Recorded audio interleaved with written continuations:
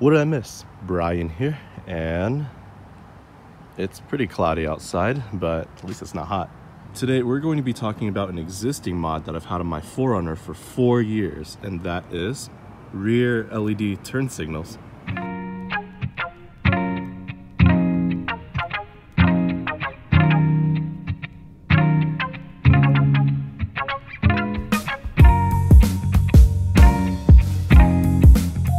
When I first started making YouTube videos, one of the videos I first uploaded was the mods that I did to my 4Runner, and one of those mods was the rear LED turn signals. But I didn't like how the video turned out, so I deleted it from YouTube. But ever since then, I've gotten a lot of questions on what bulbs did I use? Did I use load resistors? How is this possible? So the bulbs I got for myself are these. I used to think this says surgery, but clearly that is not surgery. So I don't know how to pronounce that. But anyways, that is what the front looks like. And if you flip to the back, you'll see it says, well, air quotes, surgery 2. And these are 2590 lumens, so they are extremely bright. These bulbs are 7440 type bulbs, so that is something to keep in mind.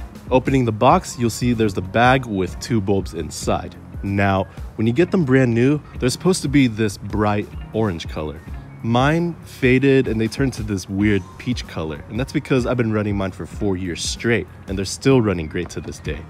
Like I said, I got these off of Amazon. Now, these specifically are not on Amazon anymore, nor can they be found anywhere else. So what I'm going to do is I'm going to find alternatives on Amazon, eBay, and other sites possible, and include links in the description. And the most important thing to keep your eye out on is that they say error-free, because that means that they do not require load resistors. Now, a few things to take into consideration. One, you would have to do some research on your vehicle to know what type of, wow, it's pretty sunny. Like I said, first thing to take into consideration is, one, you want to do some research on your own vehicle. You want to make sure you're getting the right bulbs, like if it's a wedge type socket or if it's the thick twist type socket. And second thing to note, for most vehicles, when you change the turn signals from incandescent to LEDs, they're going to hyperflash most of the time. Therefore, you will have to add load resistors to stop the hyperflashing. Now, those are for the turn signals that are running off of wiring harnesses. And the reason why I'm pointing this out is because on the 4th gen 4Runner, the rear turn signals are not running on wiring harnesses. They're actually running on these, not sure what you call them, socket caps. They're these little caps that you just twist and remove, and that's how you take out the bulb. They're not attached to anything, they're not hanging on anything. Now, there are some pros and cons to this. For the pros, you don't have to do any extra work. You just have to change the bulb and you're good to go. Now, for the cons, one, the bulbs are kind of expensive. At least mine were. Mine were $25 or $26. Can't remember. It was somewhere around there. And second con, there aren't that many LED turn signal bulbs out there that don't require load resistors, so they're hard to find and you'd have to do some heavy searching. For this video, I went ahead and put back in the incandescent turn signal bulbs, and just to show you, oh man, that looks horrible. For the tools, you just need one, and that is a plastic prying tool. If you have one, great, use it. If you don't, then for an alternative, you could take a flathead screwdriver and tape the flat end. That way you don't scratch any of the interior plastic pieces. And so, without further ado, let's get to it.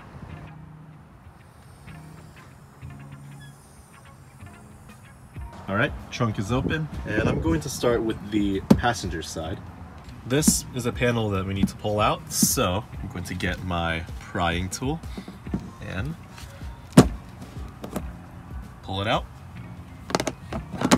And I'm gonna bring the camera in closer on this one. So taking a look inside, at the top we got the turn signal, and that's a cap. The middle we got the brake light, which is a wiring harness, and at the bottom is the reverse light, which is also a cap. And the main thing we're focusing on is at the top, and all we need to do is just turn it counterclockwise and pull it out.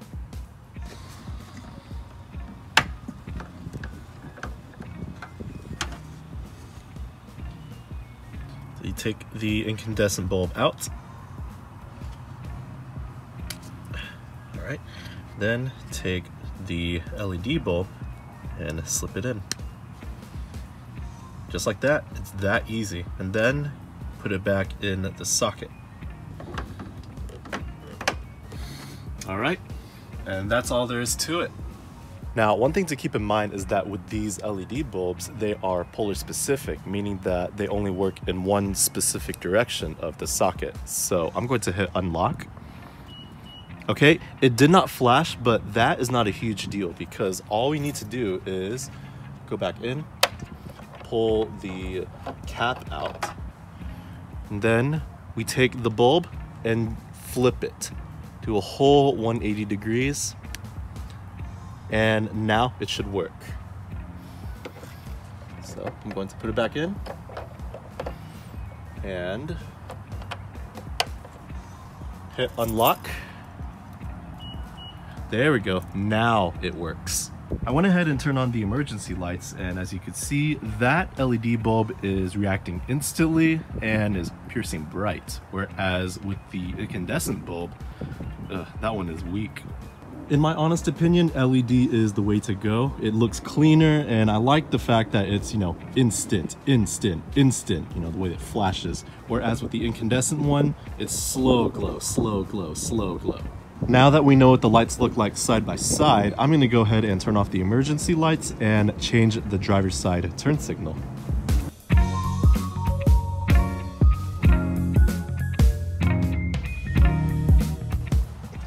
All right, moment of truth.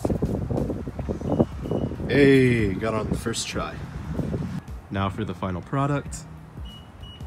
Yeah, that looks good. But we are not done yet. To really know for sure that the turn signals won't hyperflash is when the engine is running. So let's go ahead and start it up. All right, in the driver's seat, let's confirm that there is no hyperflashing.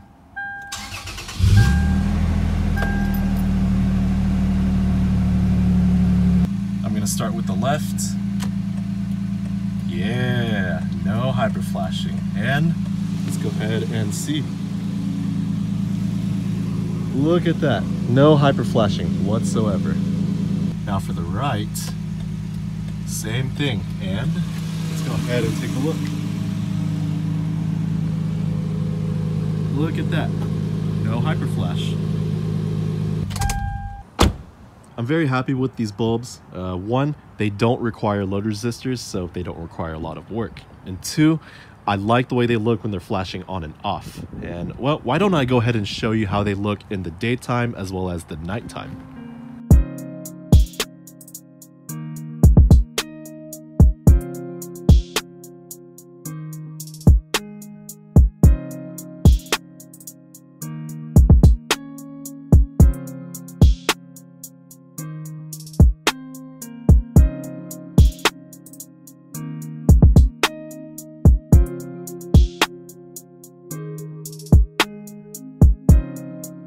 And so that is it for this video. Thanks for watching. If you're subscribed, thanks. If you're not, thanks for taking the time to watch this video.